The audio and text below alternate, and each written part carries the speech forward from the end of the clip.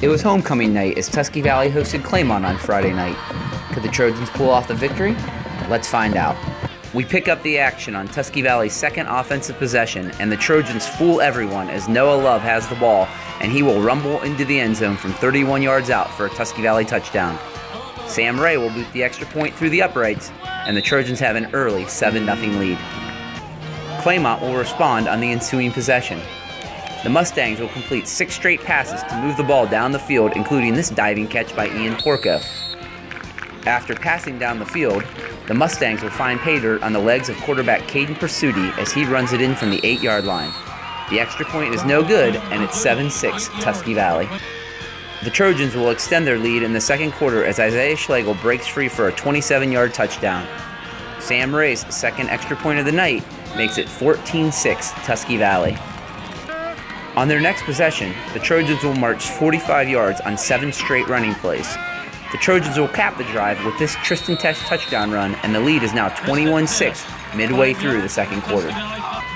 Down 21-6, the Mustangs appear ready to get back into the game as they mount a 10-play drive deep into Trojan territory. However, Toby Grossi will step in front of a Pursuti pass at the 13-yard line and return it all the way to the Claymont 25-yard line before he's chased down by the Mustangs. Tristan Tesh will then capitalize on the takeaway as he makes a Mustang defender miss in the hole and sprints into the end zone to give Tusky Valley a commanding 28-6 lead at the intermission. Third quarter action was dominated by defense as neither team could score, and the score remained 28-6 Tusky Valley as we went to the fourth quarter. With 8 minutes remaining in the game, the Mustangs are at the Trojan 19-yard line when Pursuti's throw into the end zone appears to be intercepted by Jalen Sharp.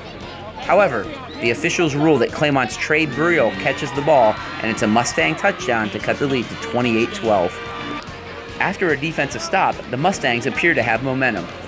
The momentum will not last long as Luke Heron steps in front of a Pursuti pass, and for the second week in a row, Heron will take an interception to the house as his 40-yard return makes it 35-12 Tusky Valley.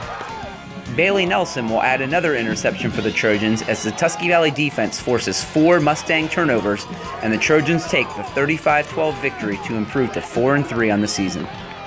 The Trojans, who are 2-0 and sit atop the IVC South, will now head to Ridgewood to face the 6-1 Generals on Friday night in a game that will have huge IVC and playoff implications.